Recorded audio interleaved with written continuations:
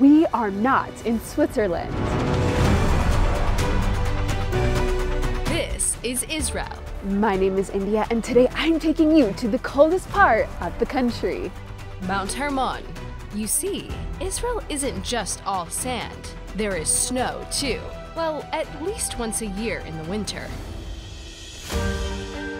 Mount Hermon is located in North Israel in a region called the Golan Heights. It will take us about 3 hours to get there by car from Tel Aviv. But what you are about to see will amaze you. We just made it, and this is what it looks like.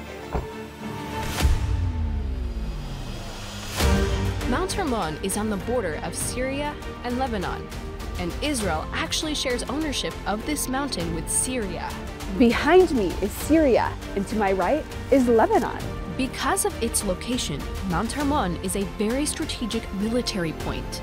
In fact, not far from us, there is an army base securing the border. This mountain here is the highest point in Israel and also the coldest.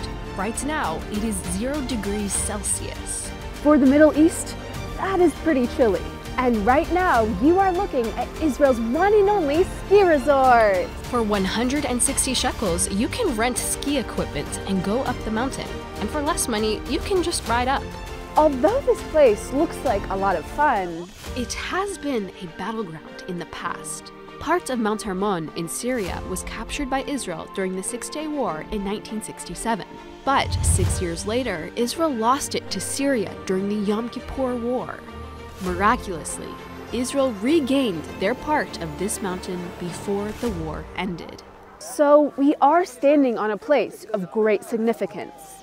After all, Mount Hermon is even mentioned in the Bible as the northern border of ancient Israel. I hope that one day you too will come and see this wonderful place. Come to Mount Hermon! This is Mount Hermon. This is Inside Israel. Thanks for watching, and I'll see you next time.